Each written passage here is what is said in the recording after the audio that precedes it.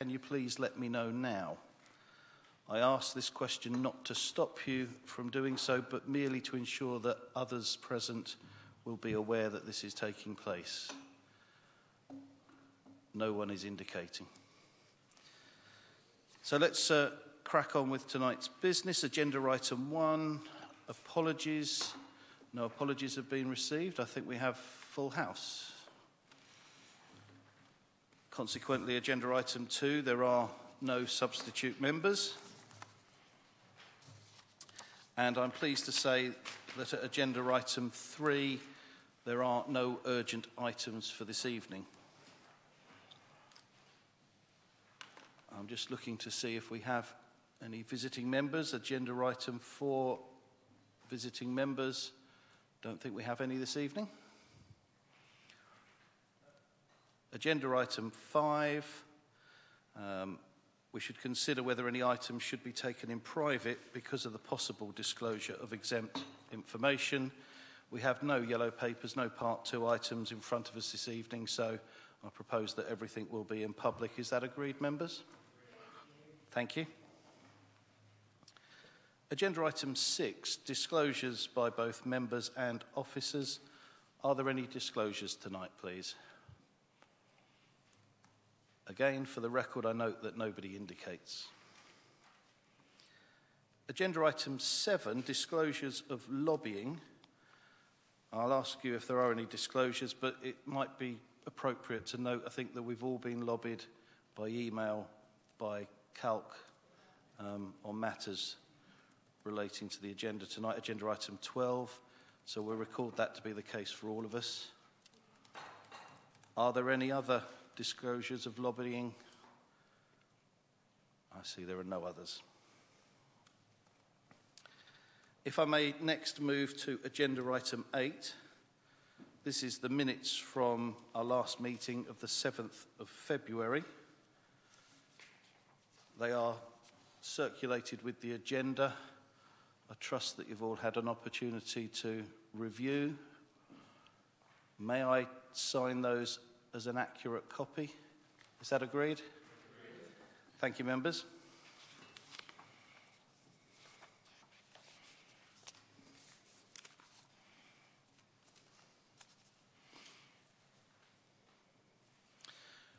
Agenda item 9, presentation of petitions. There are no petitions this evening. Agenda item 10, questions and answer session for members of the public. There are no questions from members of the public this evening. Agenda item 11, this is the committee work programme, to be found at page 9.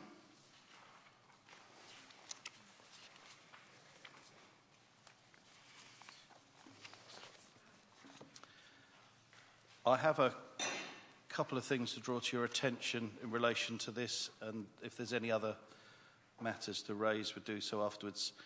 Mr. Cornell has contacted me concerning a consultation response to the white paper.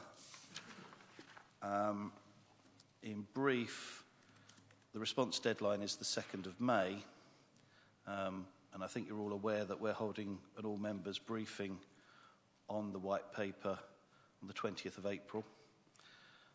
There are matters that overlap between this committee and Community Housing Environment Committee. It has been suggested that the consultation is fairly dry and technical, the questions that are actually asked of us, and one suggestion is that officers would prepare a response and ask the chairman, myself, and Councillor Mrs. Ring for the other committee to cast their eye over it before it goes. So what I'm asking you this evening is whether you're happy that that is the way forward with that, or whether you would prefer to see the response formally at committee before. Does anybody have a view on that? Councillor English? Thank you, Mr. Chairman. I mean, if it were possible before the deadline to see it at committee, that would be nice. But I particularly given the importance, shall we say, of some of the issues here. However, if it is better that a response be sent on behalf of the Borough Council than not, so if it proves impracticable, I think you should still submit it, but I would prefer it to come to this committee, both committees, if at all possible. Clearly that may not be, though, because of the timetable, but just for information, my group is preparing a separate group response, but that's just for your information. So I think the logistical difficulty would be getting both committees to look at it. Shall we say to officers that if there is any very early draft of the response that might be available for our next meeting, which I think is the 11th, we would like to see it, but if it's not possible to prepare something, then plan B would be delegated powers of officers, but I'm certainly seeing one face that is expressing a strong preference to see something in advance. So an early draft for the 11th. Okay. So we'll pencil that into the work programme on that basis then. Mr. Jarman. Yeah, I'm sure that we can get something to our councillors for the 11th of April. Could we structure it by themes? Because I'm just conscious there's 38 questions, and it might take a long time to decide if we get into that level of detail. And perhaps to say the ones that are directly relevant to this committee. Yes. There's that, and then it's for the other committee to make their judgment about their involvement and matters more directly relating to community housing. Okay, yes, that's very good. So we'll insert that into the work programme. I think also not on the work programme as printed, Baltimore, Chelsea and Linton conservation areas. That should be ready for the April meeting. The 5-year land supply will not be ready for the April meeting. They're the main points that I needed to draw to your attention, and I see that Councillor Mrs Prendergast is indicating. Did you want to speak? Thank you, Chairman. It's on a separate item, and I really wanted to draw this committee's attention to something which is contained within our constitution and which I think should be added to our work programme. It's under the local code of conduct for councillors and officers dealing with planning matters, and paragraph 13 is focused on a regular review of decisions. Do you want me to read the whole thing out, what it says in essence? I think that would be useful, please. I think I should as well. It says councillors should visit a sample of implemented planning permissions to assess the quality of the decisions. Such a review should improve the quality and consistency of decision-making, thereby strengthening public confidence, and can help with the reviews of planning policy, which is where this committee is important. Such a review will be undertaken at least annually. It should include examples from a broad range of categories, such as major and minor developments, permitted departures, upheld appeals, listed building works, and enforcement cases. Briefing notes should be prepared on each case. The Planning Committee should formally consider the review and decide whether it gives rise to the need to review any policies or practice. Now, I know it says annually, and we're coming to the first year of my time on this council, and we haven't had this as yet, and I do think it's important, and I realise that there is more than one committee involved in this. There's this committee, the Planning Committee, and obviously it may extend to democracy. But I would like to see this coming added to our work programme as a matter of urgency with an accompanying report to see where we're going. Thank you. Okay, I'm going to turn to Mr Jarman in a second on this. So there's a question in my mind where the Constitution refers to the Planning Committee, whether it means strategic planning or Planning Committee, or in actual fact both. And I think I'm right in saying is that historically this would have been addressed by, there was an annual field trip that took effectively a review role. Councillor English may be able to inform, or if... I'm quite happy to mention it.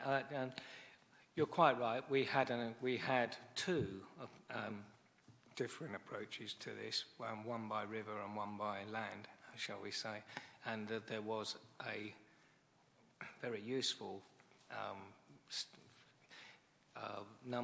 study that was undertaken, and it was annual for quite a number of years. For some reason or another, when the training programme was reviewed a few years ago, it fell off the back of the lorry, and it hasn't happened. However, I would say that it isn't a matter for this committee. It is a matter for the Planning Committee and the Democracy Committee, not this committee. So I think we're probably indebted to Councillor Prendergast for drawing our attention to this, and perhaps an appropriate measure would be to make a recommendation to the Planning Committee that they could bring forward the appropriate review through whatever method they see as fit. I'll come back to you now, Mrs. Prendergast. Chairman, I understand what Councillor English is saying, but it does say local code of conduct for councillors and officers dealing with planning matters, and that is us too. I mean, I'm a member of the Planning Committee too, so yes, I'm sure when that comes forward, I will be involved in that. But, it's the line that says, and can help with reviews of planning policy. So if it's guiding policy, then I really do think that this committee should have a role to play in it. That's my view. The others may not share it. I'll come to Mr. Jarman. Yeah, I agree with Councillor English. In the past, we used to have what I'd describe as design tours to sort of judge both officers and councillors the quality of design. But also, the national indicator of whether or not there's been a quality decision in terms of process is through the appeal success rate. And in the past, we've had appeal workshops where we've looked at about 4 case studies on different topics and sort of gone through the various arguments. So we could, it's up to the Planning Committee, I think, at the end of the day, but we could do both. Councillor Mrs. Springett, did you want to comment? It's not on this particular topic. I've just got a question before you start the main agenda items. We'll deal with this first then. So I think the point has been raised that literally the wording of the Constitution potentially does involve members of this committee also. So perhaps not just a referral back to the Planning Committee. Perhaps we ask Mr. Jarman as Head of Planning to put in the necessary measures to fulfil that requirement of the Constitution. Is that agreed? Right. Thank you. Now, Councillor Mrs. Springett. Thank you, Mr. Chairman. It was just a question. It's not a disagreement with the minutes. It's just a question. On the last item on the minutes, it was dealing with paper copies of planning applications going to parish councils. And it was just to say, I can't actually remember if we've actually got to a position on this. We tried to remove a delegated power, and then we were told we couldn't. But what has happened with that item? Because I'm somewhere along the line, either I've missed out or it's under the carpet, and I'm not quite sure whether we are progressing with it. I think I can probably give an appropriate update on that. So, as per the footnote in the minutes, this committee does not have that power to remove that delegation.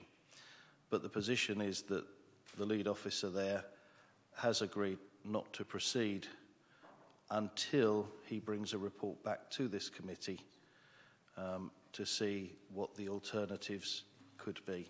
So I think we can be very reassured that our resolution created the appropriate outcome, even if technically under the Constitution it wasn't quite right. Councillor de Wigan. Just briefly, you say that this committee didn't have the power to remove the delegated authority. Where was the authority delegated from? I have looked at this. The scheme of delegation comes from full council, so it would require a resolution of full council to actually alter the scheme. It's even more complicated than that because it's actually a shared service, so there's a joint delegation at play as well. But putting that to one side, the outcome that was desired is achieved. Councillor English, did you? First of all, only 2 hours ago, I received through the Kent Community Rail Partnership the announcement from South Eastern Railways that they are carrying out the next stage of their consultation on the South East franchise, which is of some interest to members of this committee and the council. The closing date for responses is the 23rd of May, which does mean that we should have time to discuss it at committee. What is more immediate is that the stakeholder meeting for Maidstone, and I will circulate this to members tomorrow, of this is on Tuesday the 11th of April from 1300 to 1600 at that well-known venue, County Hall. So if you can, members make a note of that, I will circulate that tomorrow. I would like to ask that the committee's agreement that this be placed on the work programme, because I believe this is very important to the people of Maidstone. Okay, so in summary, it's a consultation that this committee would have an interest in, and I think we're asking to see a response before submitted. And there was one other thing that you'll remember, Mr. Chairman, I sent on behalf of my entire group and also some members of the independent group a request that we follow up our previous decision that there be pilot studies by this council on the 20-mile-an-hour speed limit issue. I understand full well why it didn't come to this committee, Mr. Chairman, because obviously with local plan that's fine, and it does need some preparation for the report. However, I don't see it appearing later on, so I just want to make sure it will appear, because it is something that is supported certainly by 24, 25 members of this council, and that should be enough to secure a discussion at a committee. Okay, so two things. So just picking up that last matter, there was the consultation day that you mentioned. I just wonder if the most expedient is if you forwarded that to our committee officer and then we ask you to circulate all members just for awareness. Yes. And then the 20 mile per hour speed limit. Now, I must admit that my recollection needs to be refreshed as whether we did look at that and put it back to P&R because there was a funding issue, or whether we've yet to look at it. Mr. Jarman, can you recall? I can't recall exactly, but like yourself, what I do remember is that a budget was not identified, and I'm still not aware of a budget being identified for a pilot study. It's quite correct that we did not refer. I did mention just before, Mr. Chairman, when you raised it before, we did not defer it or refer it to P&R, although that was mentioned in the discussion and in the notes made. But decisions are only those parts of those recommendations that are agreed, not whatever supporting text there is. And no such decision was made. The only decision that was made was that the council, that this committee agreed there should be pilot studies. It did not mention how, why, where, or anything. It's precisely those details that we are requesting the report on. Now, there may be a number of different options, and I'm not trying to suggest one or t'other or numerous ones, but I am saying that the decision was the decision that we supported pilot studies. This committee, we did not refer it anywhere else, and following that decision, I want the whole of the Liberal Democrat group and the independent members for Higher Wrexham and Lenham want a report prepared setting out how it could or could not be advanced in the appropriate manners, and I don't think that's unreasonable. Because I think in actual fact this was originally a unanimous matter from full council, supported by all groups, that it would be considered here. Yes. So, and when it was considered here, we decided a borough-wide scheme was inappropriate, which was probably the right decision, but that we would look at an urban and a rural pilot. And That is what I'm asking for the report on. I'm not asking for a decision. I'm asking for a further report on a decision we have already made. Okay. So I think to conclude that, Vice Chair and I will review the minutes from that meeting and then ensure that on the work programme is the appropriate report along the lines of what you've just suggested coming forwards. Thank you very much. Councillor Mumford. I did put my nameplate down once because I was quite happy with what you said until I heard all of these other things being added to our works programme. The item Bournemouth, Chelsea, Linton conservation areas, the consultants had finished the work in 2015. It was ready to come to this committee the middle of last year. It's been staggering along extremely slowly. I was expecting to see it at this meeting. We got a phone call to say it wouldn't be. It would be on the next meeting. It's gone out to both parishes. It's been consulted on last year. One of them is an extension to a conservation area. It probably just a matter of process to go through here to be adopted. Can you please ensure it is on the next meeting?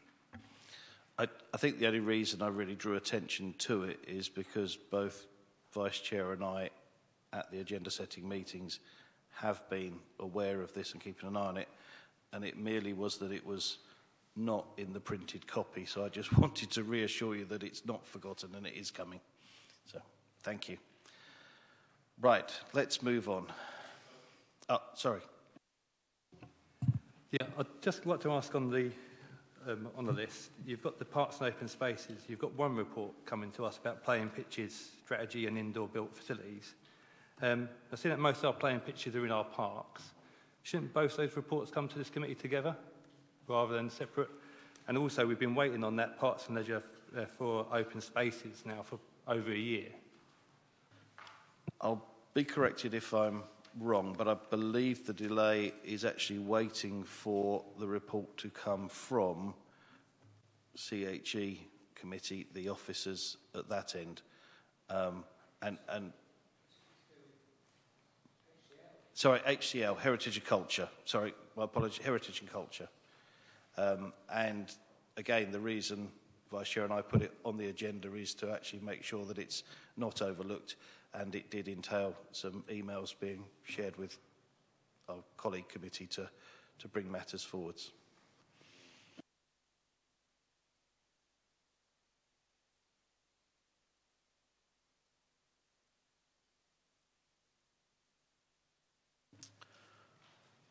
I think we'll stick with the agenda as per the order, which will take us straight into agenda item 12. Sarah Anderton is going to assist us with this. But before we start, I think I'd just like to focus our attention to the matter of the decision in front of us, which is simply whether we refer these modifications for the public consultation or not. It's not on the table this evening to discuss the modifications or propose any alterations. These are the modifications from the inspector, and it's at a stage of the process that is outside of our control. We could choose not to do that, which would halt the process, but modification of the modifications is not the agenda item. But I'm sure Sarah Anderton will make that even more abundantly clear to us. Over to you. Thank you, and good evening, councillors. This report marks the next and quite a significant step in the progress of the local plan. Throughout the examination process, the inspector has focused on whether changes are required to the plan to make it sound. In some instances, he's actually directed or given his own solutions to issues of he saw as unsoundness, or suggested specific policy wording. And in other instances, he's asked the council officers to provide that wording, which would address the matter of soundness. The schedule of proposed main modifications, which are the changes needed at this stage, in the inspector's view, to make the plan sound, has been compiled over the course of the examination.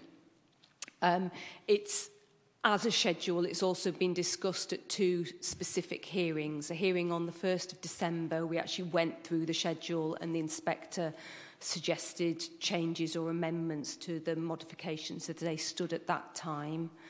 And then again on the 24th of January, which was obviously after he'd issued his interim findings, he went through the schedule again in a public hearing and set out specifically where he wanted further refined wording. So it's very much his schedule of proposed main modifications. And they're set out in Appendix 1 of your papers. We wrote formally, at the beginning of the examination process, we wrote formally to the inspector asking him to do this very thing, to recommend or to set out the main modifications needed, if he thought they were needed, to make the plan sound. And as Councillor Burton has indicated, because we've made that specific request, we can't now decide to accept some and reject others. Really, it's a black and white choice. We either accept the modifications that he considers are necessary at this point, or we decide not to go ahead at all with them, and effectively the likely outcome of that process is that the plan would need to be withdrawn. It really is that serious. So essentially what we're presenting is the package of changes which the inspector considers at this point he thinks he's going to need to recommend in order for us to have a sound plan. The report does go through sort of the main issues that are addressed in the modifications, but just to highlight the key topic areas, they reflect the changes to the objectively assessed need figure, which, as you know, the inspector has set at 17,660 dwellings for the 20-year plan period, and also the changes he's made to our housing land supply position as a consequence of changes to the numbers of houses at the broad locations, the deletion of housing site allocations, and the adjustment of capacity of certain sites. And again, just to reaffirm, the effect of the proposed modifications is to secure the Council's 5-year land supply position as measured at the 1st of April 2016, and indeed to further strengthen it in the years ahead. The main modifications underline the necessity for adequate transport mitigation, in particular measures that will deliver modal shift, and how important that is to underpin the successful delivery of the local plan as a whole. In relation to employment, the main modifications give a lot more certainty and are much more specific about the locations where the new office floor space we need will be delivered. It actually gives specific quantities to specific sites, which the submitted plan didn't. In terms of air quality, we've recognised that this is gaining increasing significance with changes both at national policy level and also our own local strategies that are being progressed currently. And in that respect, the modifications include a commitment for this council to prepare a development plan document on air quality. So effectively a local plan document that will look at that issue specifically. In relation to the countryside policy, which is policy SP17, there are specific changes to that policy which affirm the limitations on development in the countryside to be implied in conjunction with other specific policies in the plan which relate to specific forms of development in the countryside.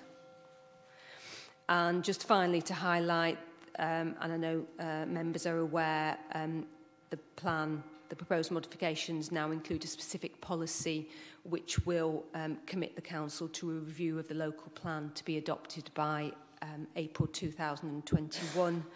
And a key reason for that is to secure our housing land supply in the later part of the plan period. So in effect, we are, if the committee agrees, we'll be undertaking consultation on behalf of the inspector. And the process is guided by this document, which is the procedural practice in the examination of local plans, which is guidance produced by the inspectorate themselves. And I think it's just helpful to highlight in that document just some principles that apply to this consultation stage. Firstly, it should be made clear that the consultation is only about the proposed main modifications and not on other unchanged aspects of the plan, and that these are put forward without prejudice to the inspector's final conclusions on the plan. Secondly, that all representations made on the main modifications will be taken into account by the inspector.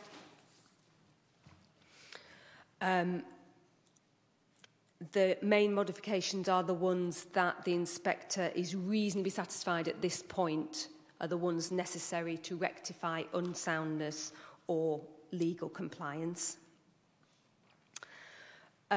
Additional changes, which we've called minor changes, it should be clear that they aren't before the inspector. We will consult on a set of minor changes, which is an appendix in the report, which are changes, as their name implies, a more minor nature, are either corrections, updating, are consequential to another, to a main modification. And so they don't go inherently to issues of soundness, but we will consult on them for transparency, for clarity, in terms of people having a good picture of the changes that are being proposed to the plan. But it will be for the council and not for the inspector to consider the responses to those minor changes. And just a point of clarification, I've just noticed that there's the recommendations before you on page 10 in relation to the minor changes, which is the second recommendation. It refers to the schedule in Appendix 2 and it's actually in Appendix 3. In terms of the guidance, the inspector will not contemplate recommending a main modification unless any party whose interests might be prejudiced has had the fair opportunity to comment on it, which is the consultation we're now proposing. The guidance says that the scope and length of the consultation should reflect that happened at Regulation 19, which we will follow. And finally, there's a general expectation that the issues raised in the consultation in terms of the main modifications will then be dealt with through written representations.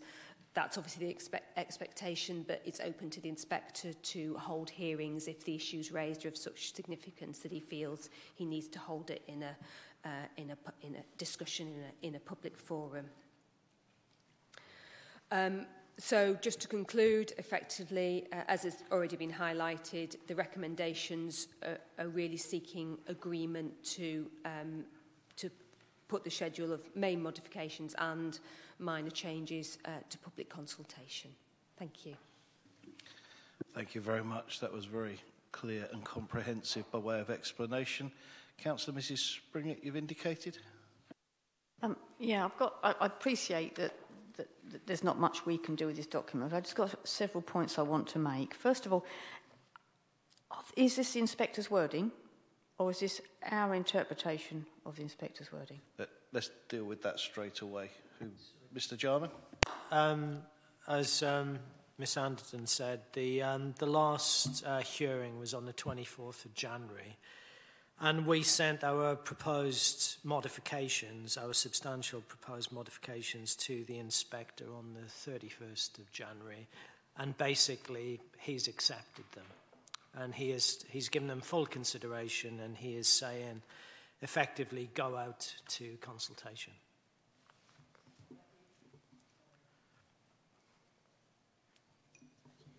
Going to work? Oh, here we go. So these these changes have been worded by yourselves and gone out to the inspector. Yes, that's how we had discussions in this room on various topics. The team put them together, responses. Obviously, it's our own words, and as I said, it's gone back to the inspector. Okay, I mean, the reason I'm asking is, I'm just trying to find the exact wording now. There's just a bit of wording that I just think needs to be stronger. So I don't know whether I need to raise it now. It's on the document, page 43, on the great big document, and it's to do with Newnham Park. And it's just, in the first paragraph, down towards the bottom, it goes, in all cases, buildings should be designed and sited to respond to the site's undulating topography and should avoid any significant site levelling. I think... Is that our wording or is that the inspector's wording? Because I don't think that's strong enough. Well, I think... So do I need to respond to that to the inspector? To be clear, my understanding is he has seen all of these words and he has consented to the consultation upon them. And yes, if you're picking up then a consultation response from yourself or others is the way to put that in front of the inspector for now. Okay, right. And another question, and it's a general question, is once we've got this through and it's adopted and it's cast in stone, can Mr. Jarman reassure me that the officers will comply with the policies and the policy wording and the site criteria within the document? The officers obviously have to comply with the local plan because it will be the up-to-date development plan. If behind that you're saying that, for instance, well, it depends on your exact interpretation of the policies. But yes, officers legally have to comply with that document. So I think, if the height of the building were an issue and an application was received by the planning committee that was, say, 10 millimetres taller, then it would be a decision of planning committee as to whether it was felt to be material. Is that a reasonable? Yeah, well, if there were justification. Clearly, as required by the Planning Acts, officers, everybody should comply with the local plan. But using Miss Anderton's term, clearly not all the policies are totally 100% black and white. There is always an amount of interpretation, both for officers, for councillors, for planning inspectors. Yeah, sorry, and also you'll have conflicting policies. So you'll have two different policies which the council members or the officers under delegated authorities have to balance. So yes, they will apply the policies, but there will be competing policies, and sometimes as part of that weighing process, we go one way or the other. Unfortunately, it's a policy document. It is not black and white. There's a lot of grey in planning. Thank you. Thank you. I've just got one other a very silly question. The document goes from SP18, which is a new policy, and then the next one is SP23, and there doesn't seem to be an SP19, 20, 21 and 22, and I just wondered if there was a reason. Very silly one, but I just wondered if there was... We've got new policy SP18, which I think is sustainable transport. And then there's another new policy, SP23. I just wondered if that's a... I think it's probably because there's some policies that haven't got any changes to them. So the schedule doesn't include every single policy, but just so you can see the complete picture of what the list of policies will be, on pages 80, 81, 82, 83, 84, it actually sets out what the new list of policies in the revised local plan will be. And so I think, where are we? So So SP 18 was a new policy on historic environment, and then there will be a policy, SP 19 on housing mix, SP 20 on affordable housing. So it will, yeah, there aren't any missing. Thank you for that clarification. Mrs. Prendergast? I know the officer to my right has said a couple of times that this has gone to the inspector, but I'm just a little bit confused because I was fortunate enough to attend a lot of the local plan sessions, or some of them, and I've read the interim report, and there are some things that are just not making sense. Well, there are two questions I've got. First of all, in the employment land allocation, in his interim report, he says an assessment is therefore needed which updates the position on job targets and employment land provision in Maidstone and the adjoining boroughs districts within the same economic area, the wider economic area. Was that done, and is that why?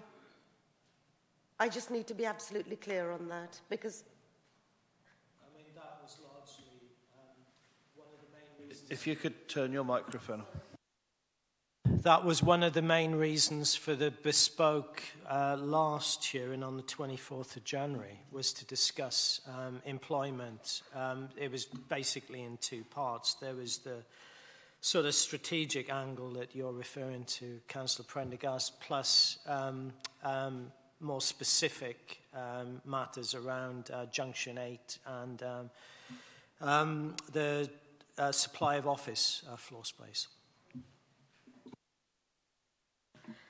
Just to finish, the only other thing that there are obviously where there have been modifications or major modifications, where there are applications already in the process, how will those be dealt with, which are yet to be decided, but in the process, where the modifications have, where the numbers have been reduced, but the application is in? How will that policy work? I can think of one, which is MM25, on the modification.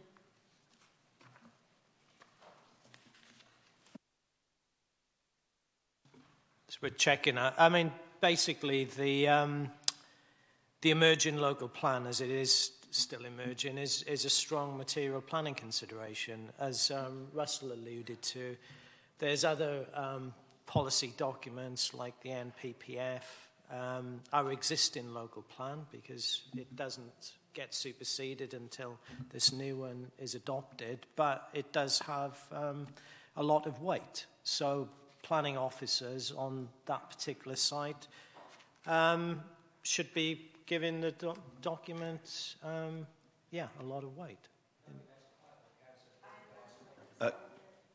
Please, Councillor English, we'll come to you in a moment.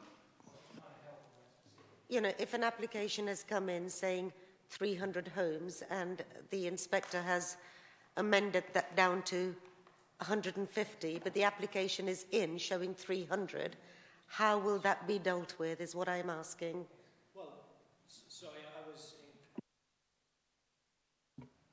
if the inspector has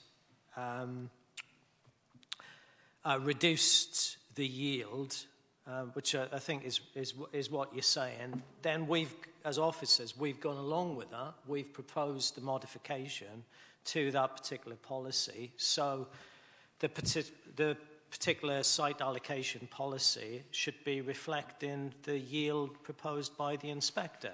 I would point out, again, going back to our earlier discussion, that it's an indicative yield. I'm going to close that line of discussion for now, because how it's applied is not the matter for this evening.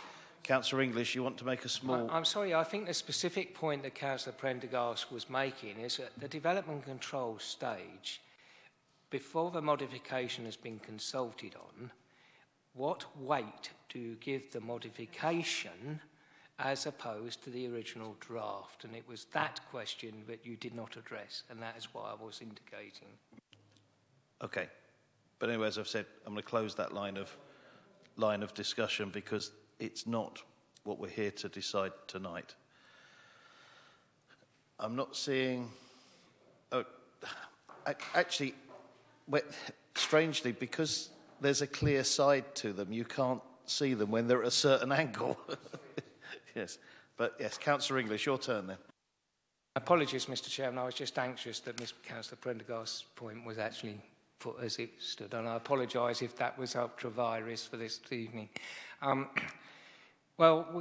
Some of us, many of us, I suppose, wouldn't, have had our reservations about the process, but we've come so far in the stage now, and we are where we are in the process, that we really have to proceed, because otherwise we have to go back and endure this miserable experience all over again, and I don't think I've got the heart, the soul, or the endurance to do that. I'm sure my constituents haven't.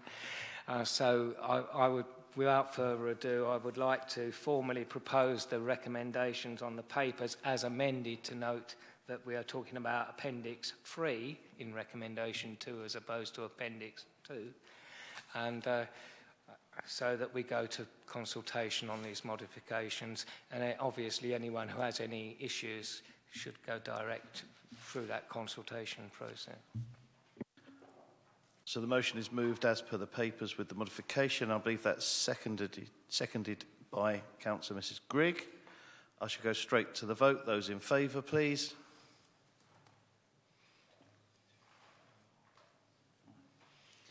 Those against? And abstentions? That motion is carried.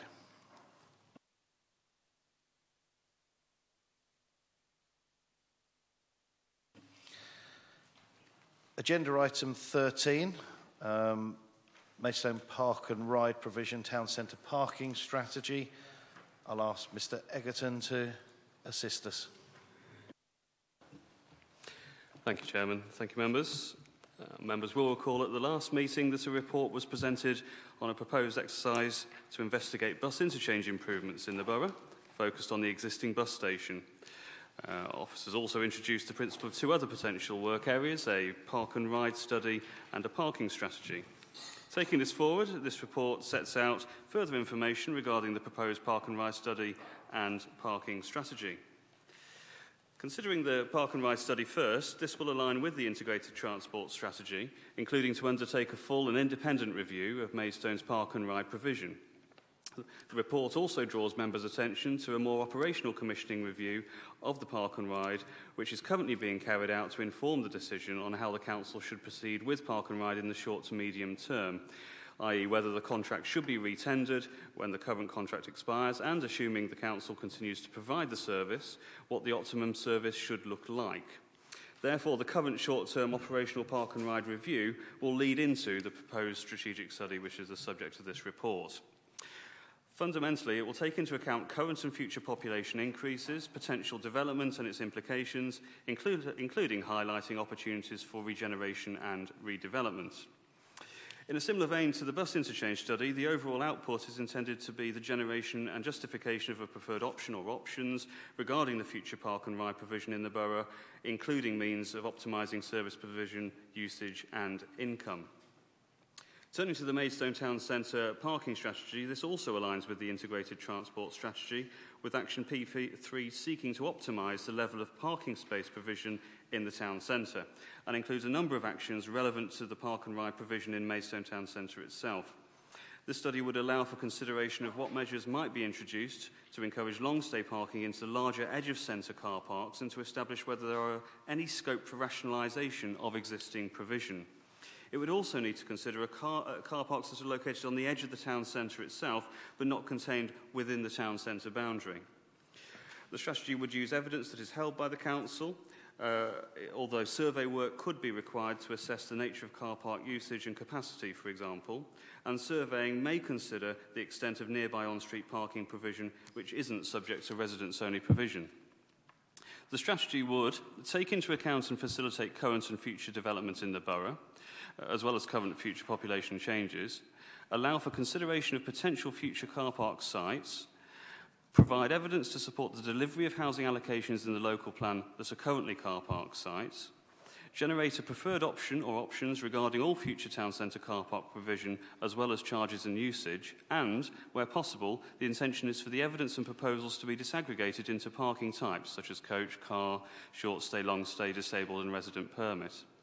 There is a clear overlap in all three areas of work, so the buses, the park and ride, and the parking strategy, and combining them will create significant potential savings.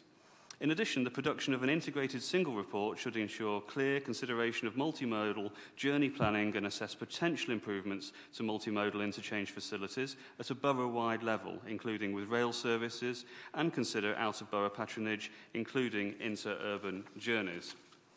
So this report asks the committee to instruct officers to undertake the parking strategy and park and ride study concurrently with the parking interchange study, and to resolve to consider a future report once initial findings of the bus interchange study, park and ride study and parking strategy have been established and preferred options have been identified for recommendation. Thank you. Thank you. Councillor English? Yeah, first of all, I've got a few quibbles, probably because of difference in interpretation as to what we need to do from a member perspective and from the officer. First of all, yes, we may well need to rationalise parking, but I'm sure this was an oversight rather than anything else, or perhaps I missed it, but we may also need to expand certain car parking facilities, as they are a good revenue earner for the council. More particularly, we may need to expand. We do. Let's be clear. We need a major expansion of facilities for electric car parking. As part of the charging issue, we also need to look at some of the discussions we had at the Air Quality Monitoring Group around whether it is possible legally and technologically to look at differential charging for polluting vehicles. I'm not saying it is, but this is an opportunity to look at that. And so we need to be making sure those issues are flagged up. And clearly, I'm sure this must have been just your emphasis rather than an oversight.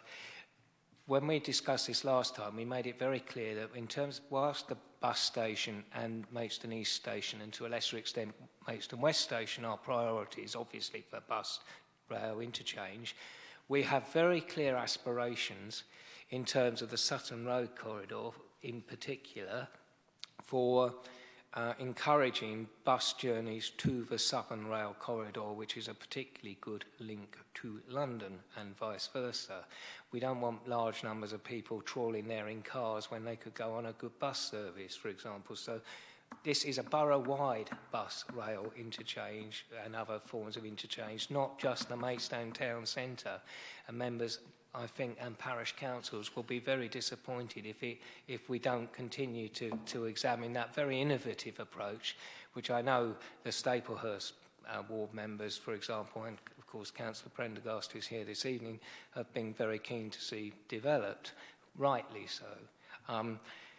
So I think that there's a lot of very useful things that we need to pick up. I'm not saying you haven't picked them up, Mr. Edgerton, but I think there's room for a third recommendation, as we discussed this afternoon, to actually ensure that at a relatively early stage in the formulation of the report, there is an opportunity for members of this committee and substitutes in particular, but other council members as well, to actually sit down with the consultants and actually make sure that we picked up these issues, that there aren't linkages that we've missed, and that we're going forward. Because I think these two reports together do present this committee and the council with some major opportunities.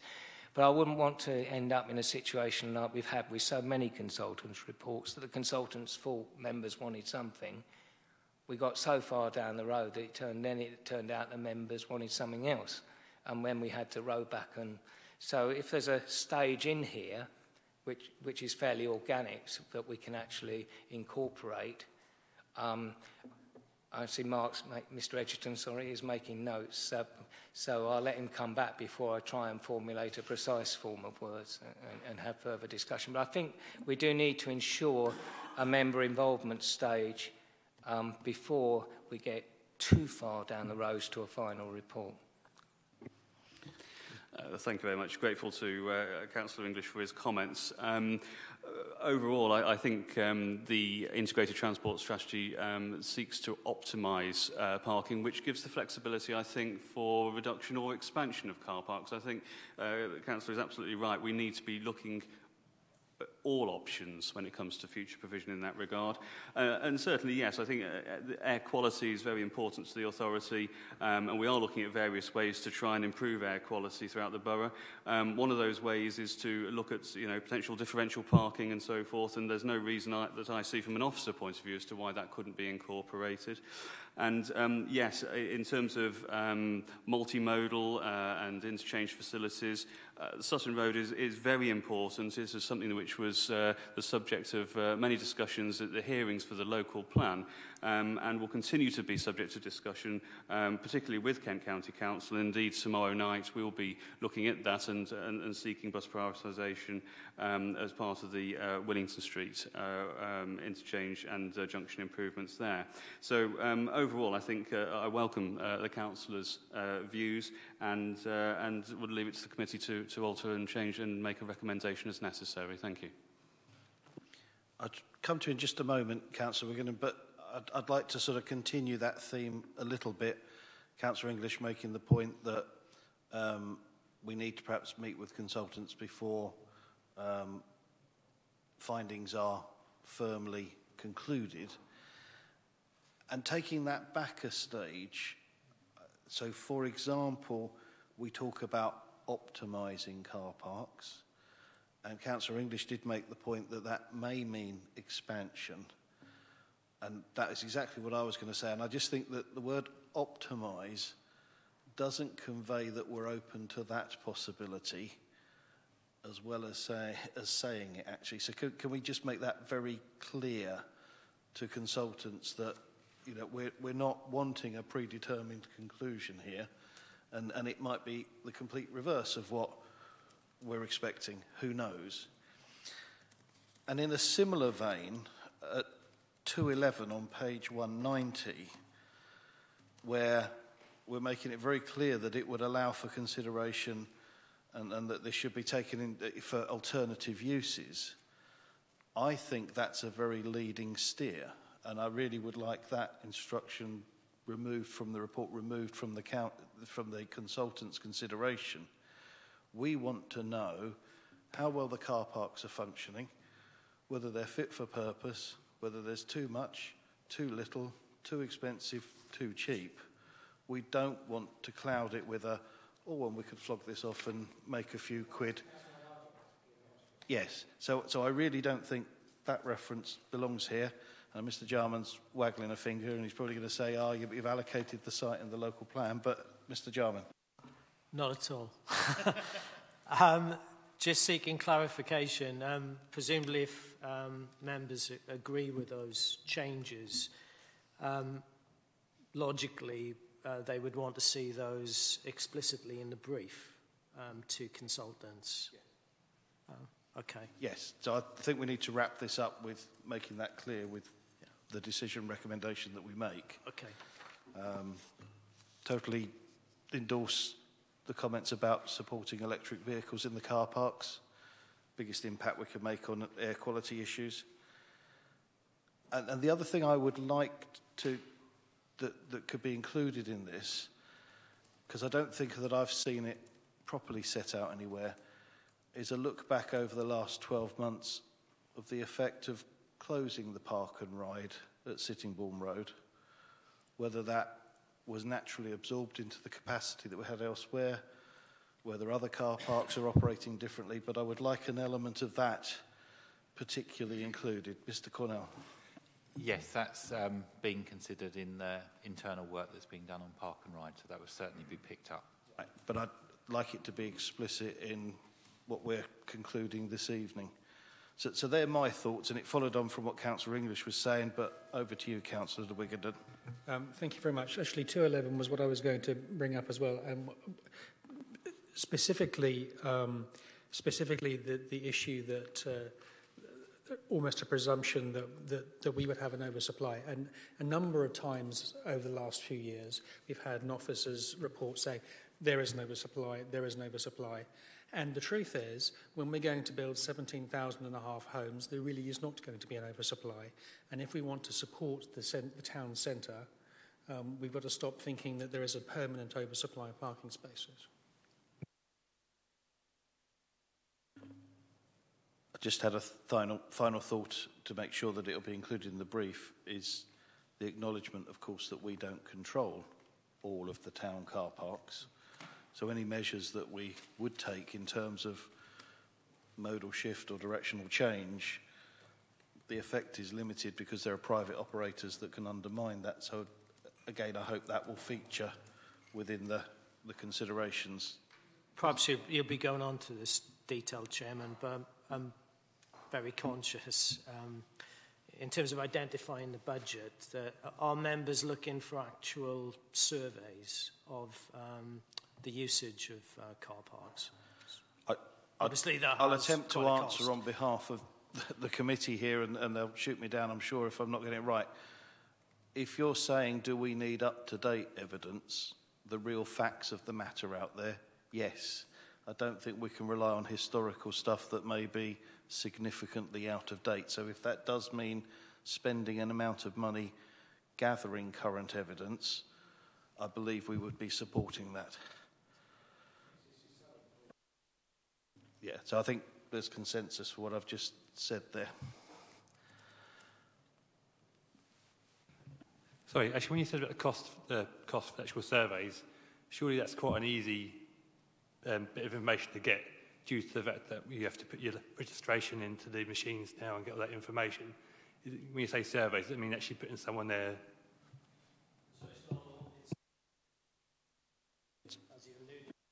Ones, but so it's not a comprehensive picture. Yes, you know, some of the machines don't pick up that data. Hence my point about the level of detail one can go into in terms of surveys.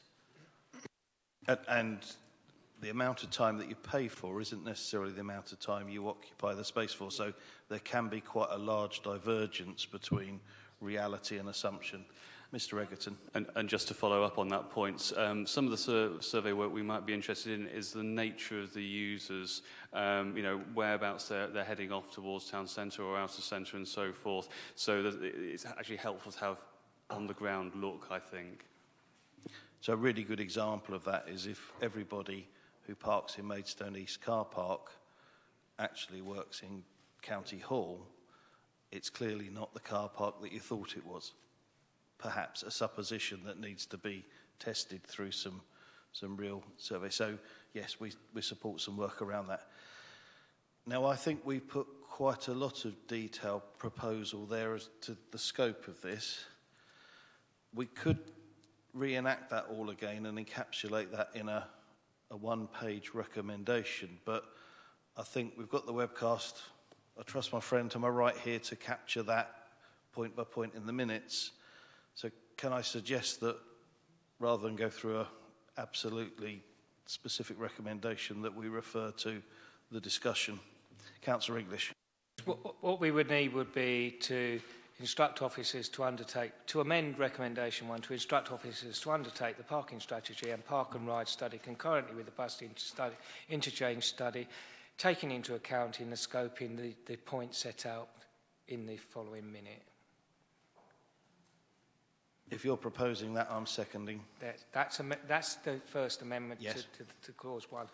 I would like to also recommend an additional clause 3 that at the appropriate stage before the conclusion, before the preparation of the final recommendations of the study, that this committee and its substitute members meet with the consultants to review those findings. Do you mean actually within the committee forum, or would you like some kind of workshop event? Yeah.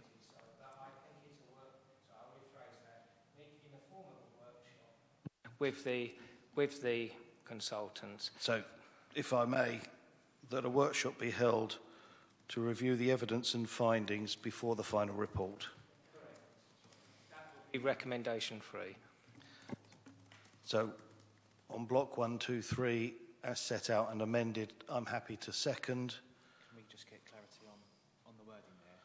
So that Final one for number 3. So that an all-member workshop be held to review evidence and findings before the final report. That's what I meant to clarify on who Yes. it was. So that's moved, seconded. Those in favour, please. That's unanimous. Thank you, members.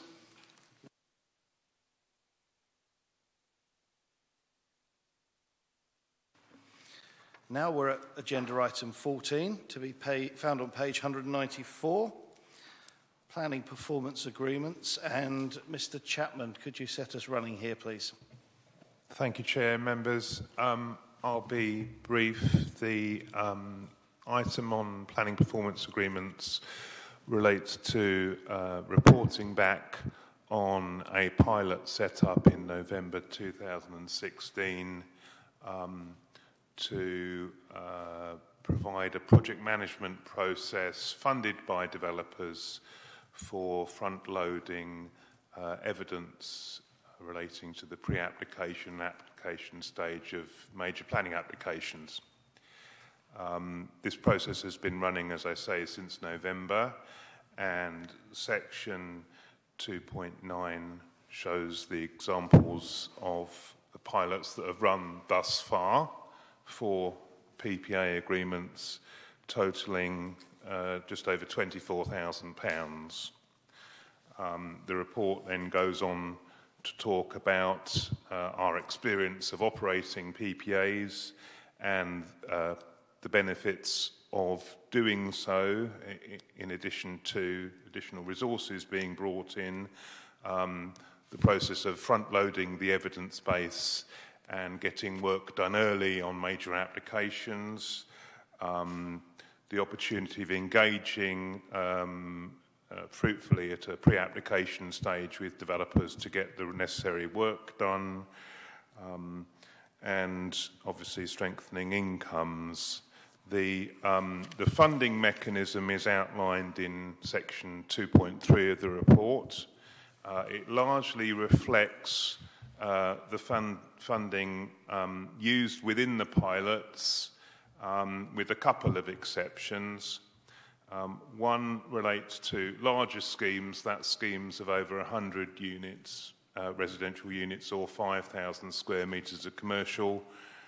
That's at the top of page 196.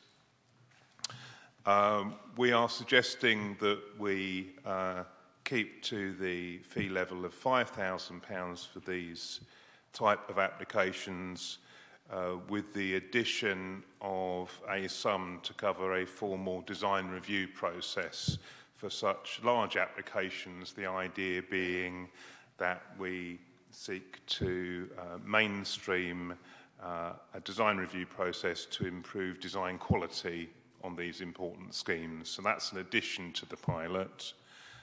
Secondly, medium-sized PPAs, that's 50 units plus. That remains basically as previous, although they were called small. We are now introducing a new small PPA category. This is for, by definition, smaller schemes at £2,000 with a slightly smaller input. This is to reflect our experience that there is a demand out there for PPAs for those smaller schemes. And indeed, I think it reflects the market's understanding and appetite for PPAs, working in a number of local authorities where these tools are already used, both as a source of income, but also in terms of getting that early engagement and agreed project management format. So without going into great detail, the recommendation, which is outlined at the top of page 198, the different options in front of members, is to approve the introduction of PPAs based on our experience of the pilots and the associated fees put forward in section 2.3. Thank you, Chair. Thank you. Councillor Mrs. Prendergast. Thank you, Mr. Chapman. That was a very good presentation. This is a question for Mr. Jarman. You've clearly seen this in Planning Resource magazine this week. Well, I picked it up online, and it seems to imply that we have already signed up to this, that the Chief Exec and the Leader of the Council have in principle already agreed to this. And I would just like you to confirm if this is correct, what I'm reading here. And, well, that's the first part of my question, and then I'd like to come back. Thanks. Yes, indeed. I'm part of the Kent Planning Officers Group. I used to be chairman, and you can blame me for starting this off in 2015. But it's a collaboration between the Kent Planning Officers Group, it's the Kent Housing Group, and the Kent Developers Group. And it's pretty high-level stuff. It's focused on aims and goals such as a commitment. First commitment, we will ensure that appropriate resources are made available to deliver an efficient, high-quality planning service. That's the first one. So it's not binding for any Kent district or borough or the county council, but yes, the Kent Council Leaders Group have endorsed it. I think it was, I may be wrong on this, Councillor Prendergast, but I think it was either late summer or early autumn. Thank you, Mr. Jarman, but that does raise some questions about why this is at this committee now, because if in principle it's been agreed, then it just raises a few issues. So they're very much two different things. This is what I call a very high-level protocol. For instance, the second commitment, there's 4 of them. The second commitment, I quote, is, we will promote training opportunities. And as I said, it's not just Kent planners, it's Kent developers are saying there's something of a skills crisis, so let's get together to try and plug that gap. The third commitment is we will communicate effectively. Last commitment, we will increase certainty and consistency, and we will monitor the protocol.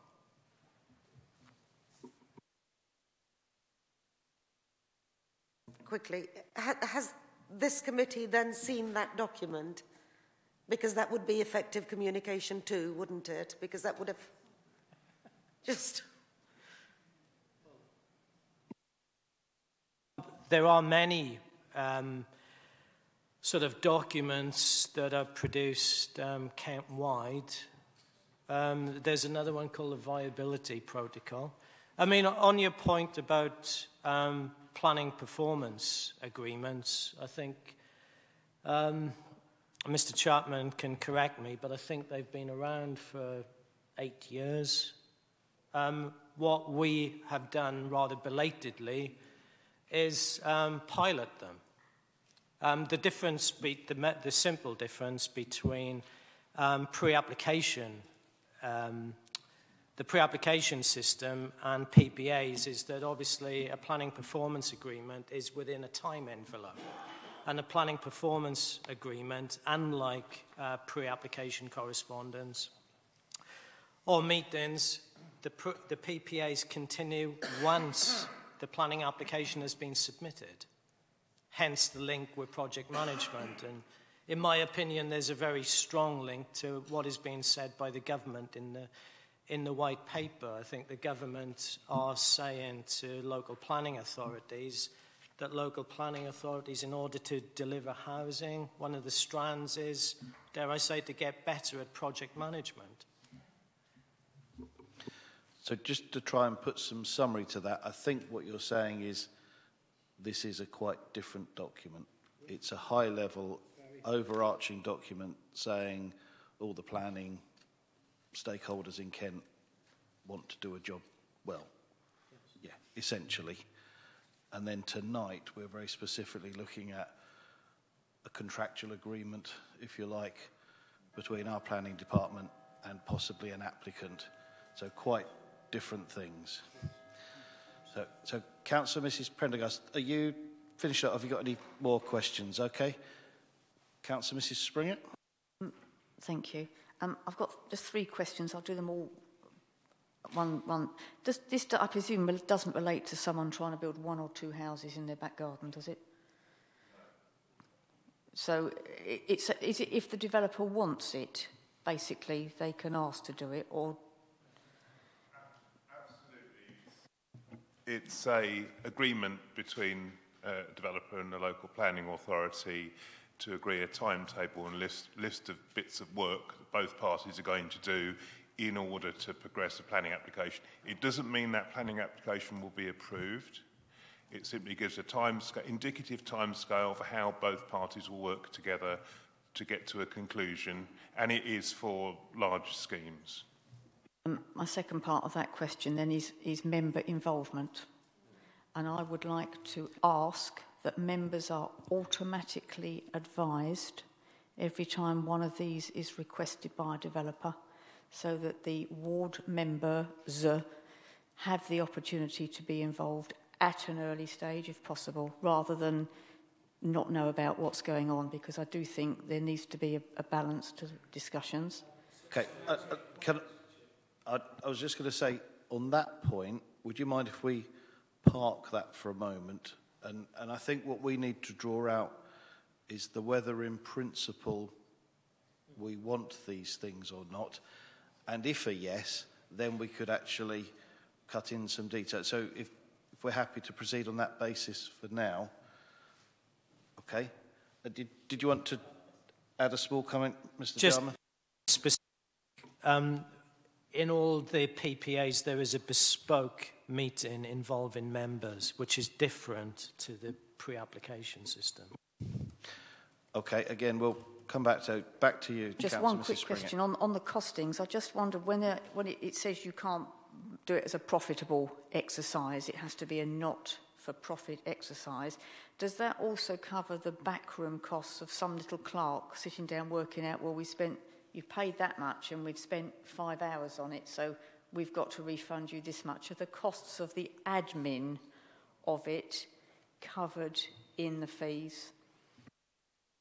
The PPA does include a small allowance to cover the costs of writing the PPA and the officer time involved with that.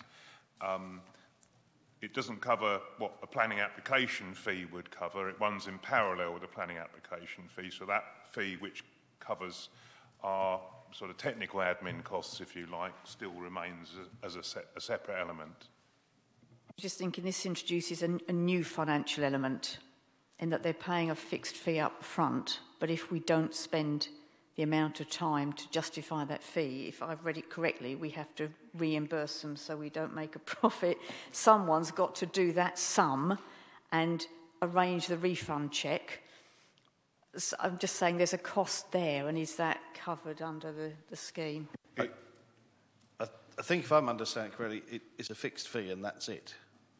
Yeah, so there is no refund scenario. There is no refund arrangement. There is no totting up of the number of meetings we thought we'd have and whether we had them all. It's an indicative process, an indicative timescale. Both parties commit to working like that. It will, in my experience, having dealt with these in previous jobs, it will change on major schemes because timescales do change. And that process can be rewritten and the PPA can alter to reflect that. But the fee is not refundable and one doesn't go through it in the fine-tooth comb to check everything was done exactly how it should have been.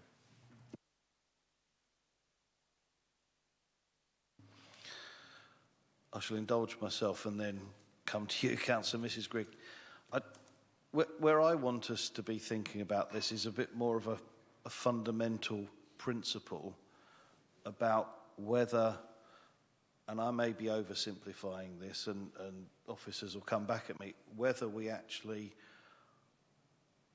believe that there should be a twin-track system, that you can pay extra and we'll have a service level agreement, which, as I understand it, does set out what's expected on both sides, but does offer a timescale to achieve that, whereas somebody who doesn't pay the fee will still have to do the same things, but hasn't got a suggested timescale, so that if you had two very similar applications, one with an agreement and one without, and you only had one officer available, well, which one will he do first? Now, that may be very much an oversimplification, but that's what I'd like to just draw out in pure principle, whether that's what we're looking at or it's a misunderstanding. Councillor Mrs Grigg, were you wanting to add something to that thought? Yeah, thank you, Mr Chairman. It's sort of going on from what you're saying. I'm all in favour of anything that means efficiency within our planning service. And this may well be a very good idea. Obviously, it's been tried and tested in other areas, and it has proved to be. But I simply don't feel that there has been enough member involvement with this. And I'm sorry, but nothing should have been signed with the level of member involvement there has been. And I have reservations. I have reservations about an unrealistic expectation of delivery from developers, for the very reason you're saying. I also have reservation about a two-tier system. And exactly what the chairman has just said. You know, of course, if you've got two exactly and one planning officer, we know which one is going to be looked at first, and that really worries me. I'm not saying it's a bad idea. I'm just saying, as a member, I have not been involved enough, and perhaps I don't understand it enough. And I'm really disappointed that things were signed at that level. I think it's too early for us to agree this now. We haven't even sort of seen our planning review, and I think the timing is wrong. And as for sort of these, if you look at 4.1, the committee have the opportunity to review the operation of PPAs, including fee levels in the future. If we're still monitoring, then it's a continuation of pilot. It's not putting it out, and that's certainly the way I'll be going with this. Councillor English, with your practical experience of planning committee matters. Yes, I think there is a total misunderstanding here, which does underline Mrs Grigg's fundamental point that there has not been enough member involvement in arriving at this position. This should have been discussed. I have said this so many times, I'm almost sick of saying it. Yes, officers had the power, technically, to launch this. They had the right to do so without going through members, but they should not have been so politically, with a small p, insensitive, not to realise that this is subject to totally being misunderstood.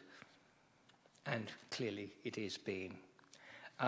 Because there was a need to involve people, explain that this is simply a logical extension of a pre-application process that has worked extremely well for this authority and others.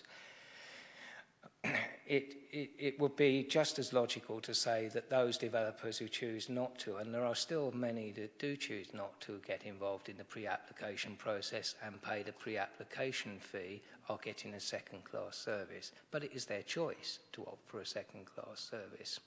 It is their choice to take the risk that the planning committee will throw out their application because there hasn't been a pre-application discussion. This is the logical extension of that process. A couple of other points have been raised. I was, as Vice Chairman, Councillor Perry was there as Chairman of the Planning Committee, and all the local ward members and the county member, which is relatively unusual, were involved in the discussion of the sites in North Ward at Springfield.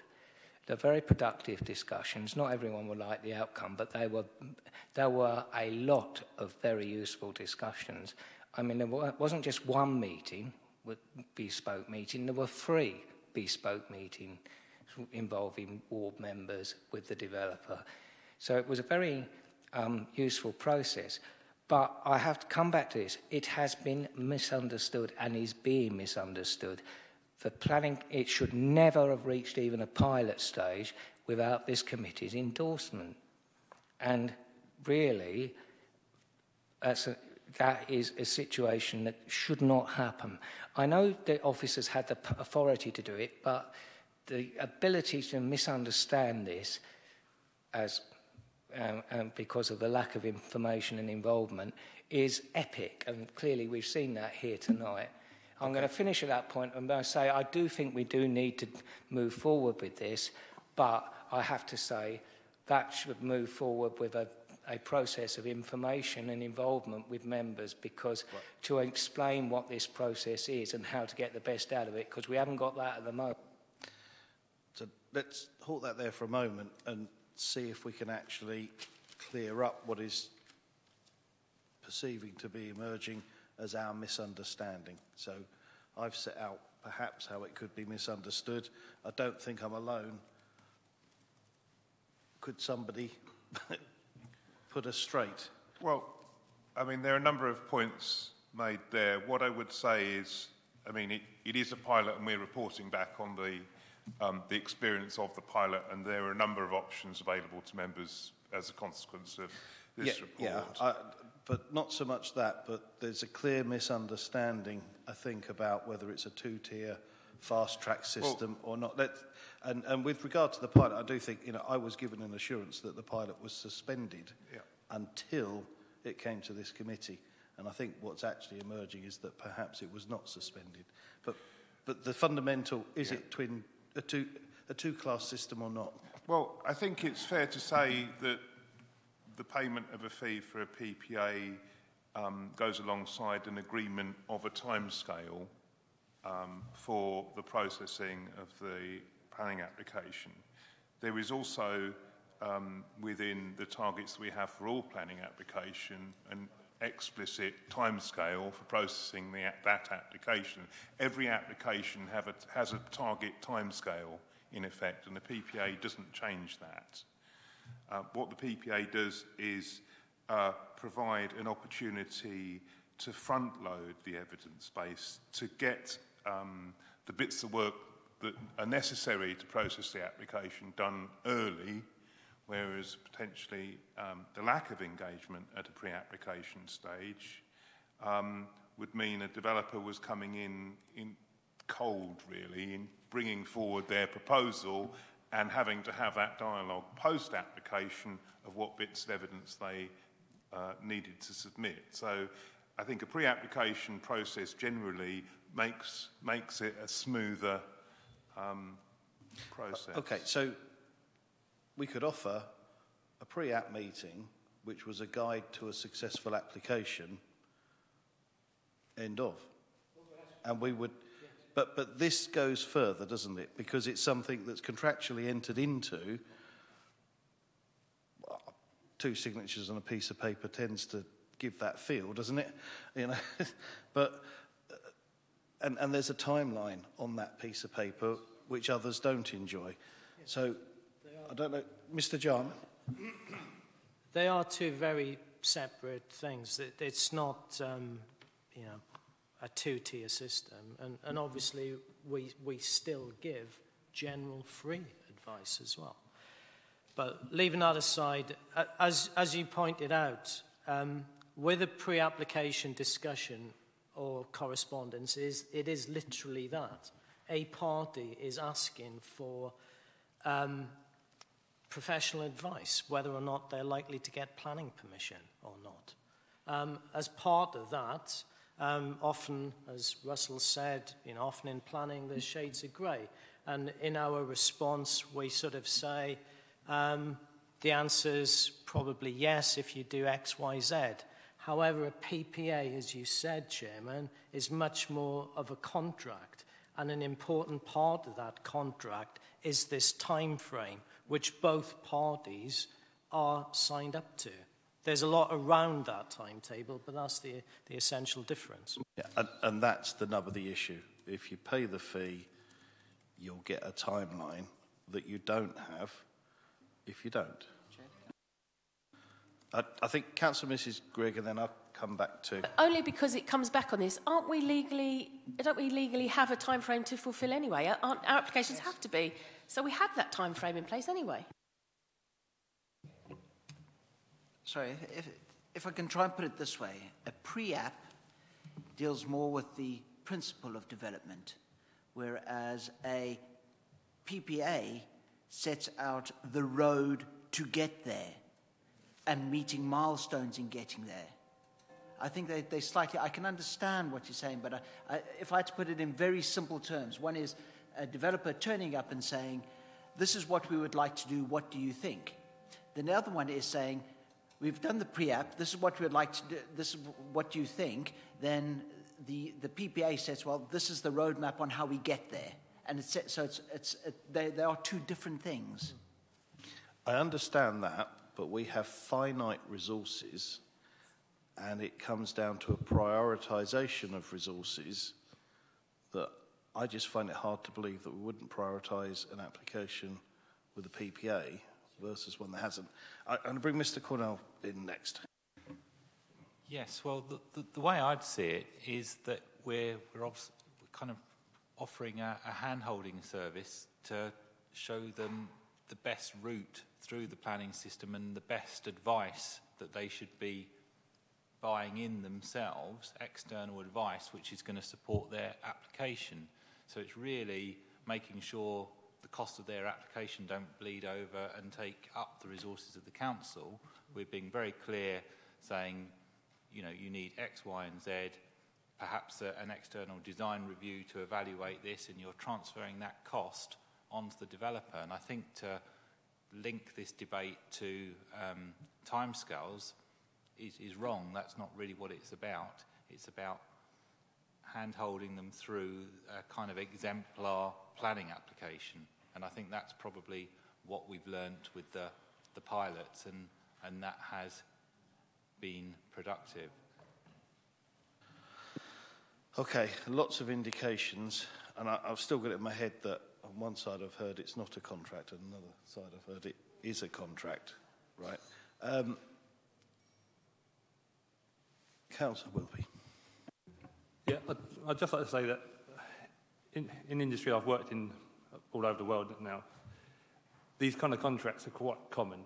It basically ensures you get the product at the end of it you want.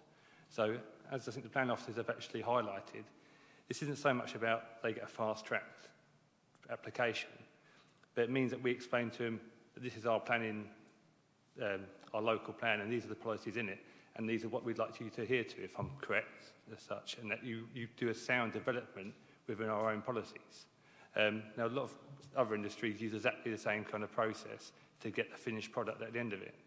And they work better than you just having what we have at the moment, where you have the pre-application, it goes to committee, and then we're generally asking, well, what, and then we're setting conditions at the end of it, rather than getting these stuff sorted at the front. I've been at plan meetings with yourselves, where that has always been asked, why haven't we got this, why haven't we got that? I'll take this would take that actually out of it, and speed up the planning committee process as such, if that's my understanding.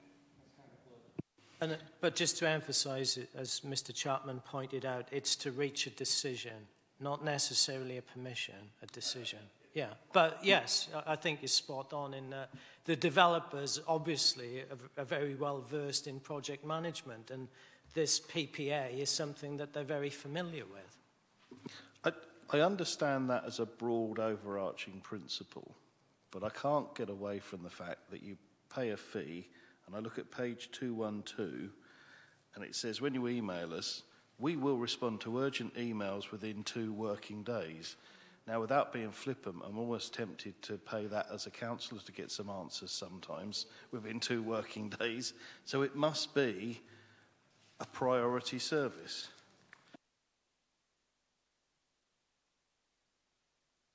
I mean, I wouldn't use those terms myself, as Councillor Springett alluded to.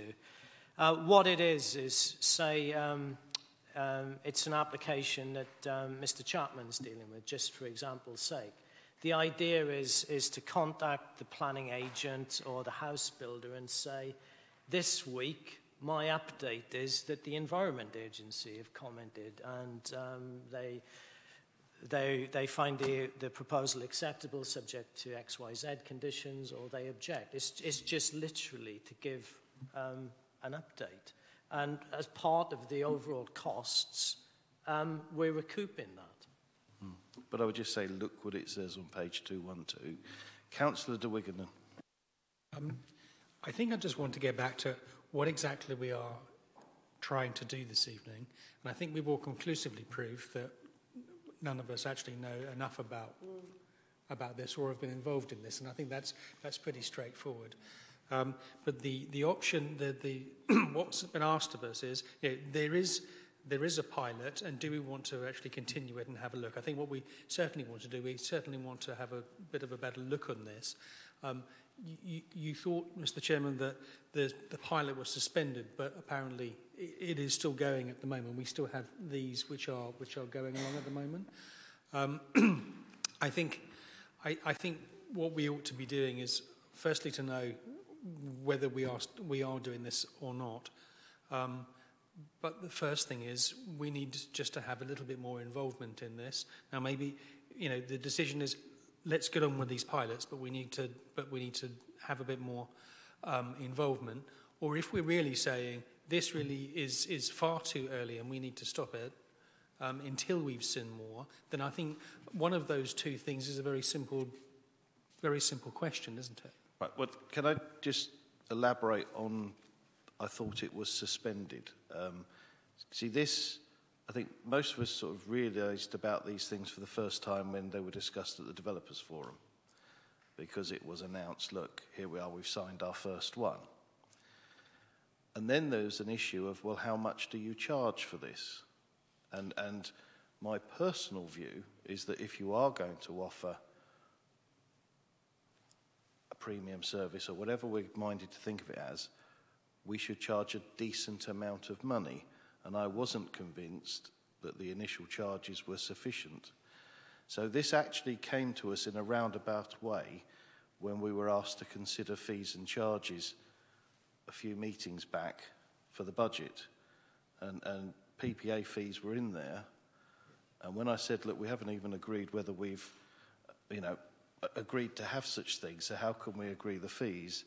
That's when they were withdrawn, and I was told that there would be no new PPA signed. So from that point, that's just the background. So I think, and I said this earlier, what we need to decide is whether we agree with the principle of them, and then we would perhaps move on to, and how much should we charge for them? And there may also be some fine-tuning about what's in there. But we've got to start with the principle first, I believe. Councillor Mrs Prendergast. Chairman, I think it would be really difficult to agree to the principle of it this evening, because members have been really eloquent here.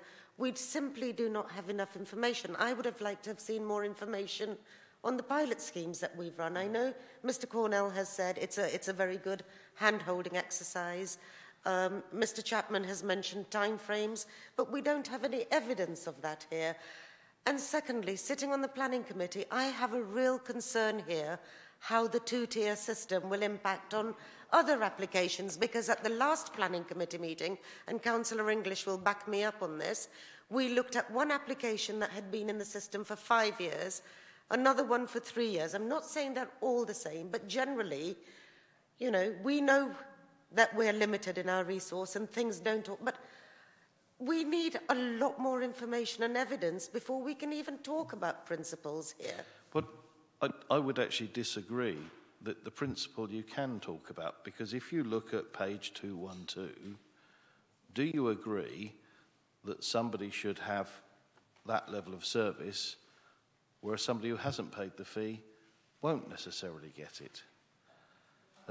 That's my core issue. It's like the NHS and private healthcare. Do you agree?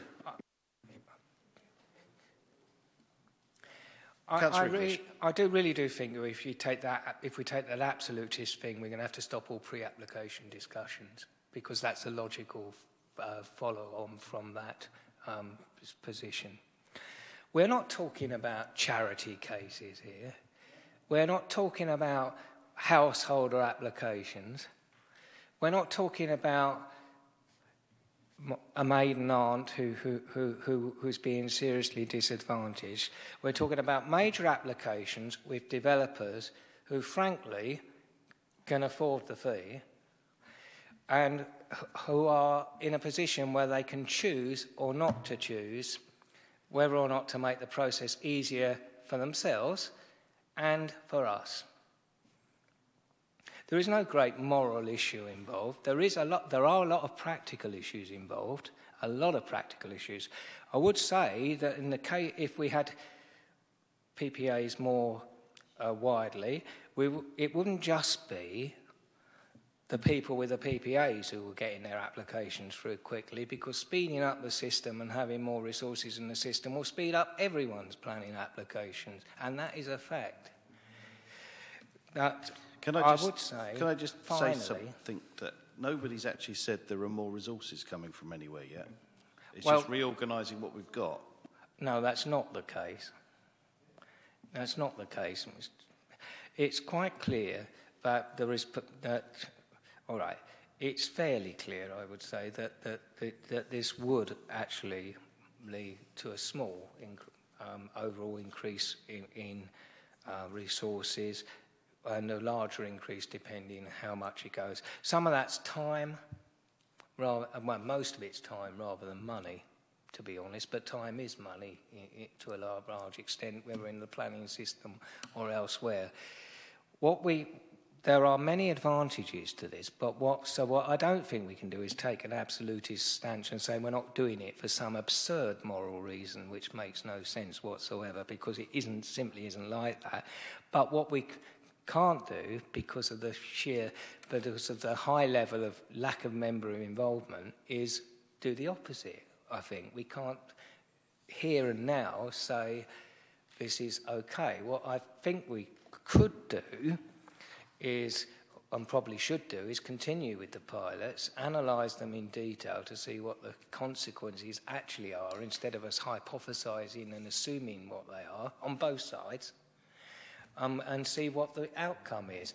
But to continue with the pilot, we actually do have to officially set a fee, if only for the pilots, because actually otherwise we're acting ultra vires, because as far as I understand it within the council, we cannot actually set a fee without committee approval, even for a pilot. So I think that we really do need to correct that oversight, because I don't think officers have actually got the power to set fees without it being determined by a committee, so even for a pilot. If that is the case, that is the situation we're currently in. In looking for some feedback from the pilot cases, it doesn't give us feedback upon my concern of how the comparative treatment of the non-PPA cases is. So we could see how successful a contracted application is, but will we know in all truth whether non-contracted ones were actually a little bit slower because that was prioritised? That's what I don't see how we're going to get from Mr. the Chairman, I'm sorry, very, very briefly, it's very difficult to measure a negative. It's very impossible. But other than measuring the outcome from the pilot and see pilots continuing and seeing what the actual outcome is as opposed to what we think it might be, I'm not quite sure how further we could actually go without possibly making a very, very serious mistake for this council. If you go back 15 years ago, everything that's been said about the two-tier service was said by members of this council about pre-application processes, and everyone has seen what a great advantage it is to actually have robust pre-application discussions. If we'd taken the stance we're taking this evening, we would not have done any of that. Okay, I think we need to come to some conclusion. I'll give you the last word, and then what I'm going to invite is a proposal from someone. I'm going to start as I did last time. I'm quite honestly sitting here saying this could be brilliant for this council. That's not I'm not saying I don't want it. I'm saying it could be brilliant. What I'm saying is I sat at a developers forum, and it was the first I heard of it, and I'm vice chair of strategic planning. That is not right. And am I getting this wrong? We're not being asked here for a continuation of pilot. If you look at the recommendation, we are putting that the committee approves the use of PPAs and the updated PPAs fees. That's not being asked. Sorry, Clive, that's not being asked for a continuation of pilot. I just want to know more. I still think it's too early because it's before our planning review. we haven't had an answer to the scenario. We're saying we're not having a two-tier system. When both the chairman and myself have asked the scenario of you've got one in front of you that's paid and one that hasn't, which are you doing first? No one's actually answered that, although we're saying we're not having a two-tier system. I also want to know is, until we've discussed the resources of it, what happens if everyone takes up this option and then we can't deliver on these expectations and these timelines? What happens then? Do we pay them their money back? I'm not saying it's a bad thing. I'm saying I don't know enough about it.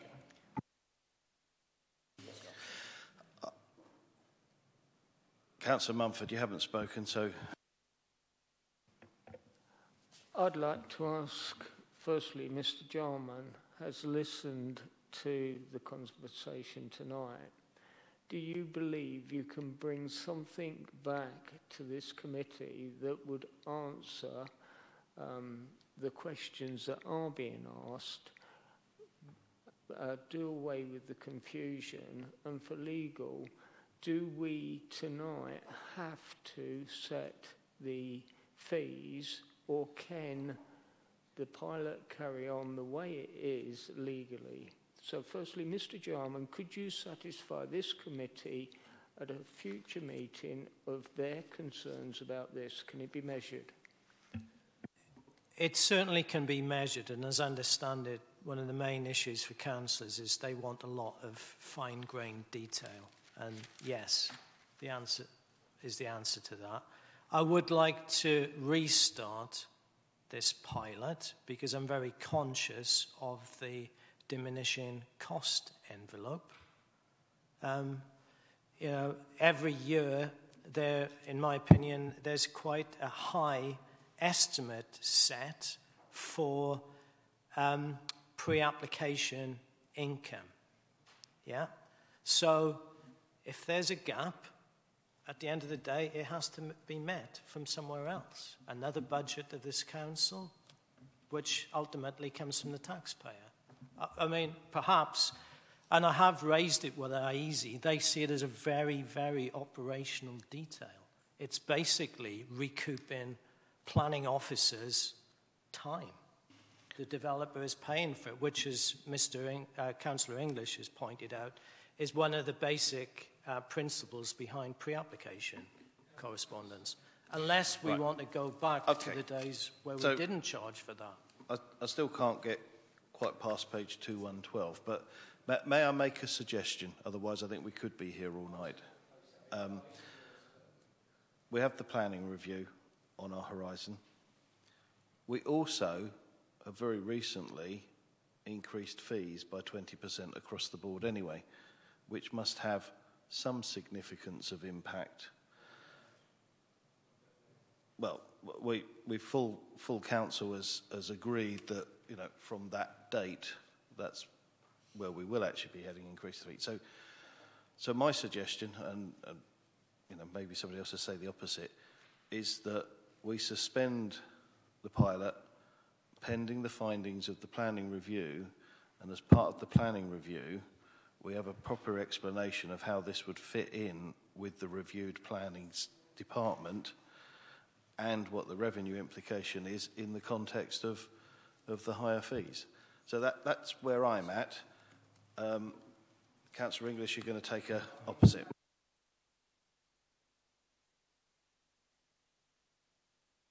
May or may not take some time, but this is an issue of considerable complexity as far as members view it, certainly. I think, I'm very strongly of the view that the recommendation can't stand as it is. What I would like to see happen is that be replaced by a recommendation that the pilot studies do continue and a fee be set for the pilot studies, but only the pilot studies, and to set a time limit on that, to report back to this committee in full as to what the effects of that have been on that specific item. I mean, if it gets... the planning review is a massive piece of work. Can I cut in and just ask... It's complicated enough without putting the two things together. When you say the pilots continue, I would take it as a given that the 4 that are currently signed up have to continue. Yes. If that's the extent of the pilot, yes, but that no further PPAs be signed. I think we should authorise a strictly limited pilot. I'm carrying forward over the next few months. The 4 that we have, or you suggesting beyond that? Well, at least one of them's actually gone to committee and has had a decision, so I wouldn't imagine that needs to continue very much longer because it's actually been determined. But no, I think we should try and set a small-scale continuing pilot, 3 or 4 at the most, to actually determine what the outcome is likely to be. Because otherwise we will have this conversation again in 6 months' time and we will be none the wiser because the planning review will not be able to give us the answers without any information to go on. Take Mr. Cornell first and then Mr. Chapman, I think. Yes, personally I think it would be a good idea if that's the route we're going to go down, not to limit it to just the 4 that are going at the moment, but to give the officers a bit more scope to perhaps double that number to 8, give us more to work with, and you know. Can I just say I think that's totally impractical. It could be a rush tomorrow morning from 4 people to want to be the next 4. You know, anybody watching this webcast that desperately wants one of these is going to be knocking on the door first thing in the morning. So how are you going to say you can and you can't? I don't know. Personally, I think, you know, 8 would be a reasonable number, and I couldn't see that scenario. I think it would be manageable to extend the pilot to that. I think it would be sensible, rather than sort of trying to deal with it in this kind of committee forum, to sort of schedule a workshop in a couple of months, and we can sort of talk through how things have gone and the pros and cons and so on, and look to sort of report back to make a final decision on this in the summer. You know, I hear what everyone's said. You know, I understand the concerns and. Okay, let's try and wrap this up now then. So, have we got a proposal, a firm proposal from anyone? I make shall a firm restate proposal that we continue with a limited pilot project on the basis suggested by Mr. Cornell, because if we do not do that, we simply will not have the information. Putting in the planning review will not tell us anything. Okay, so to draw this conclusion, your proposal is that we continue with a limited pilot study at the suggested revised fees per the papers, and that based upon that study a further report comes to this committee for a final decision in due course. Chair, can I make a suggestion? I was saying limited because I think it could be impossible to control it between 7 and 9 based upon a suggested 8. A limited study in the order of 8 for further cases. I think we need the further information. We really do. Okay, yeah, but I'm just trying to refine this proposal, and then we're going to go to the vote and just decide something once and for all. So, Mr. Chairman, is that not option 1 that you're struggling with?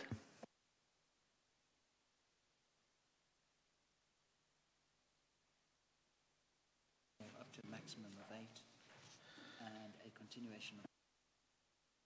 Yeah, it's a modified version of option 1. I just think the fee bit needs to be clear, that it's the revised fees per this report rather than those that have been charged to date. Yes? Can I make a suggestion? Right.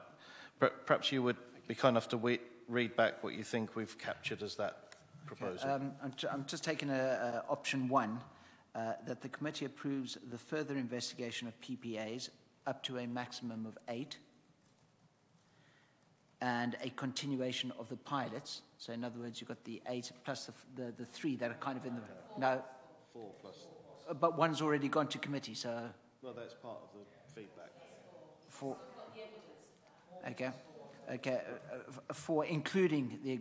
Okay, so for the further investigation of PPAs, up to a maximum of 8, including the current 4 pilots. Right, okay, and a continuation of the pilot. The final fee structure as per the revised fee in the report, and a further report be referred back to the committee. Or, sorry, we were talking about a working group, weren't we? It would eventually have to come back to the committee, but a working group may be useful in between. Updates be given to a working group, workshop, okay, to workshop. Before returning to this committee for final decision. Yeah, before. Yes. Okay, I think we've got that. Mr. Chapman, I did promise I'd take you, and then we'll move to a vote. Just a brief point. I would suggest that members consider using the word limited continuation rather than trying to put a specific number on it. I'm aware of PPAs that are being discussed at the moment that have been held back because of the concerns that have been expressed. Right, I'm going to move this to the vote unless any... So who's proposing that? That's Councillor English. Nobody's seeking to amend that, so I'm looking for a seconder. Councillor Wilby. Those in favour?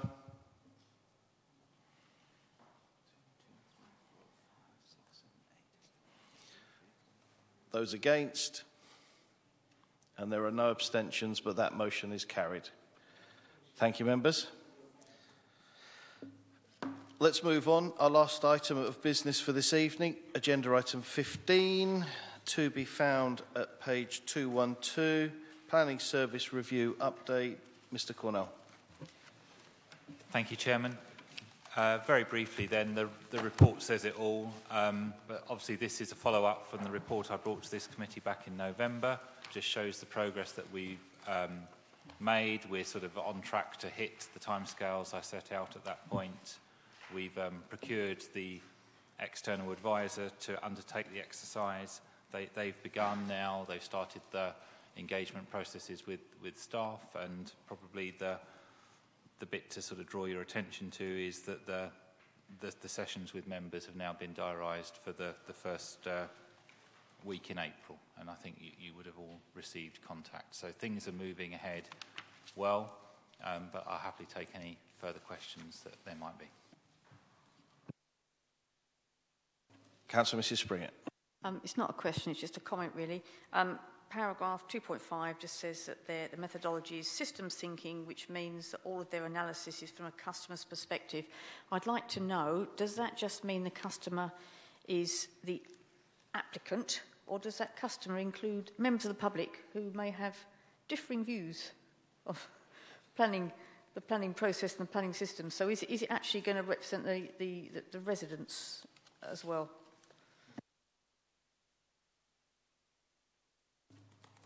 That was a yes then. Okay, right. Any other questions? One question from me then. We're hanging an awful lot on this planning review.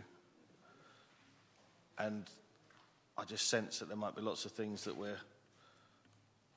So cutting to the chase, is there anything that's being held up that we should be getting on with that's being held because of this planning review?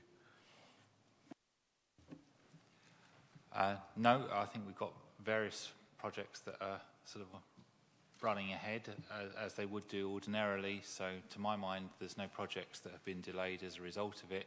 Perhaps the only thing that this committee sort of took a decision on was the Transport Operators Group, which was a that's to be wrapped up that with this. Yes. Everyone felt would be best dealt with within the review.